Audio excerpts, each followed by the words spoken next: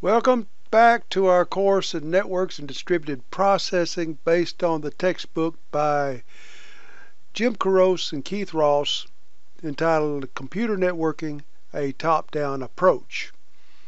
We've been discussing the network layer of the TCP/IP model, and in the last lesson we started on the topic of addressing and forwarding, so we'll pick up where we left off.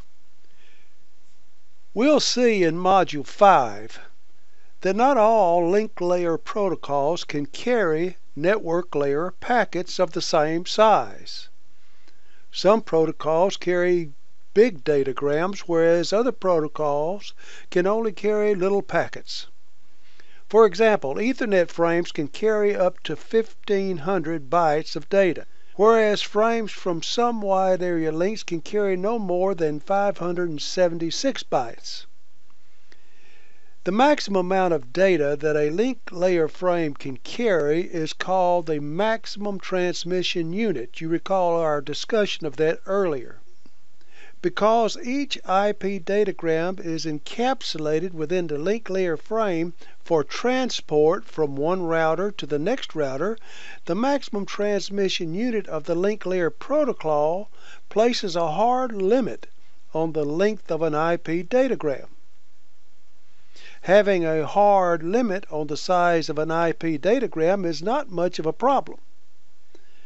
What is a problem is that each of the links along the route between the sender and the destination can use different link layer protocols, and each of these protocols can have different maximum transmission units. Imagine a router that interconnects several links, each running different link layer protocols with different MTUs. Suppose you receive an IP datagram from one link. You check your forwarding table to determine the outgoing link, and this outgoing link has a maximum transmission unit that is smaller than the length of the IP datagram. The solution is to fragment the data in the IP datagram into two or more smaller IP datagrams, encapsulate each of these smaller IP datagrams in a separate link layer frame, and send these frames over the outgoing link. Each of these smaller datagrams is referred to as a fragment. Fragments need to be reassembled before they reach the transport layer at the destination. Both TCP and UDP are expecting to receive complete unfragmented segments from the network layer. The designers of IP version 4 felt that reassembling datagrams and routers would introduce significant complication into the protocol and put a damper on router performance. Sticking to the principle of keeping the network core simple, the designers of IP version 4 decided to put the job of datagram reassembly in the end systems rather than in the network routers.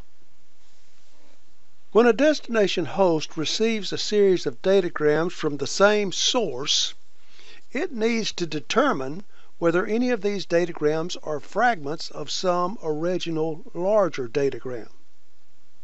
If some datagrams are fragments, it must further determine when it has received the last fragment and how the fragments it has received should be pieced back together again to form the original datagram.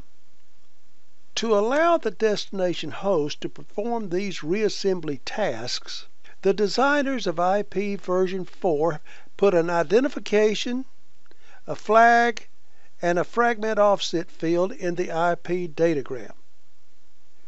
When an IP datagram is created, the sending host stamps the datagram with an identification number as well as a source and destination address. Typically, the sending host increments the identification number for each datagram it sends. When a router needs to fragment a datagram, each resulting datagram is stamped with the source address, destination address, and the identification number of the original datagram. When the destination receives a series of datagrams with the same sending host, it can examine the identification numbers of the datagrams to determine which of the datagrams are fragments of the larger datagram. When the destination receives a series of datagrams from the same sending host, it can examine the identification numbers of the datagrams to determine which of the datagrams are fragments of the same larger datagram. Because IP is an unreliable service, one or more of the fragments may never arrive at the destination. For this reason, in order for the destination host to be absolutely sure it has received the last fragment of the original datagram, the last fragment has a flag bit set to 0, whereas all the other fragments have this flag bit set to 1. Also, in order for the destination host to determine whether a fragment is missing, and also to be able to reassemble the fragments in their proper order, the offset field is used to specify where the fragment fits within the original datagram. Now you see an explanation of those three fields we talked about in our last lesson of identifier, flag, and the offset. Figure 4.14 that we see here illustrates an example. Packet is sent from router to router.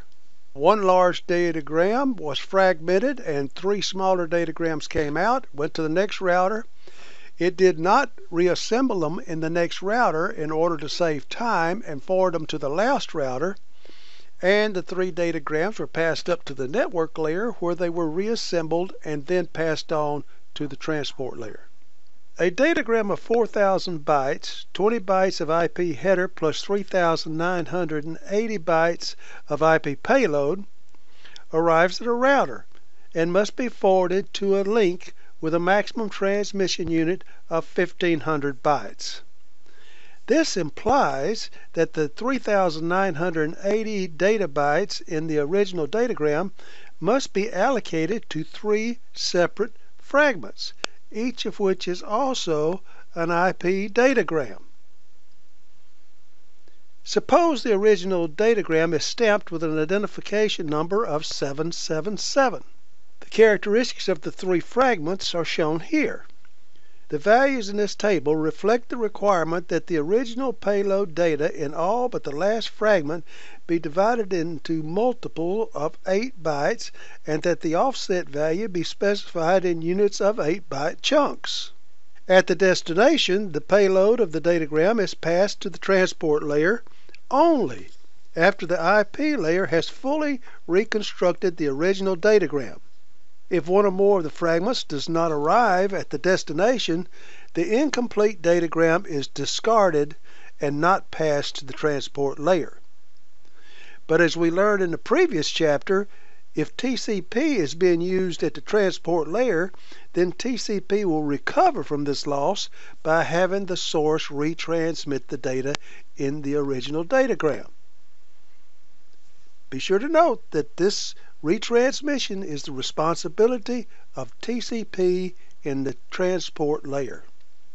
We have just learned that the IP fragmentation plays an important role in gluing together the many different link layer technologies. But fragmentation also has its costs.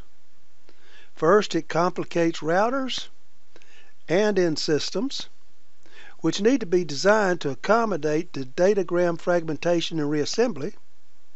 Second, fragmentation can be used to create lethal DOS attacks, denial of service, where the attacker sends a series of bizarre and unexpected fragments. The classic example is the Jolt 2 attack, where the attacker sends a stream of small fragments to the target host, none of which has an offset of 0. The target can collapse as it attempts to rebuild datagrams out of the degenerate packets. Another class of exploit sends overlapping IP fragments, that is, fragments whose offset values are set so that the fragments do not align properly. Vulnerable operating systems, not knowing what to do with overlapping fragments, can crash. As we see soon, a new version of the IP protocol, IPv6, does away with fragmentation altogether, streamlining IP packet processing and making IP less vulnerable to attack. At your book's website, the authors have provided a Java applet that generates fragments. You provide the incoming datagram size, the maximum transmission unit, and the incoming datagram identification. The applet automatically generates the fragments for you. You can see this by going to www.awl.com/Kurose-ROSS, Kurose-ROSS. Well, that covers the topic of fragmentation for this lesson, so let's go ahead and take a break at this point. Go over your notes, update your study guide, and when you're ready, come on back for the next lesson.